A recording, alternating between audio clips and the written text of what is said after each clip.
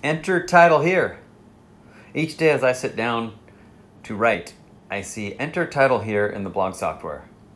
Sometimes the title hits me when I wake up, others on my ride, and a few exit my brain when I see that command, enter title here. Many of your ride titles this week on Strava have referenced the end of the year with accents like, great year, mission accomplished, made my goal of X miles, or Y vertical. Let's be honest, you inspire me. Flicking through your posts is always motivating. Your early risers who finish at dawn, midday lunch blasters, snowbound Zwifters, young parents getting it done after bedtime, squeezing in the rides from Monday to Friday, often alone, staying fit and sane. Weekends turn into rolling meetups and life updates, and occasionally legs are ripped off. What are friends for?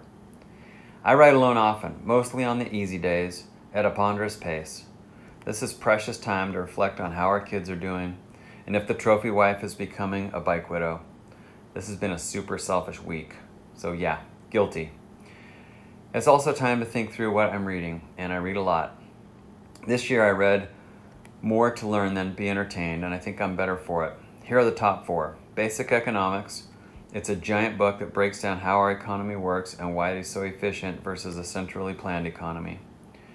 I read 2 autobiographies, Steve Jobs and Walt Disney. These books helped me better understand creativity and the importance of perfection.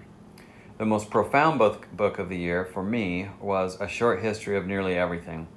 It's hard to put into words the effect this book has had on my thinking. Let me try in one sentence. Whether we are here on earth by chance or providence, our being here is fragile and miraculous. There are a lot of good titles out there. What's your favorite?